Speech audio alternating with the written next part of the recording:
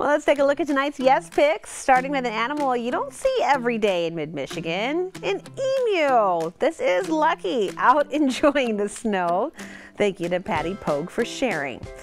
And check out this terrible twosome, also out enjoying the snow. Jody Charbonneau sent in this picture of two pals out on a winter walk, looking good. And last but not least, a pet who is not a huge fan of the winter weather, or so their owner tells us. Kim Brown says this is her dog saying, "Baby, it's cold outside." Well, it's a good thing you're snuggled up inside. If you have a picture you'd like to share, you know what to do. Just send us an email. YesPics@fox47news.com.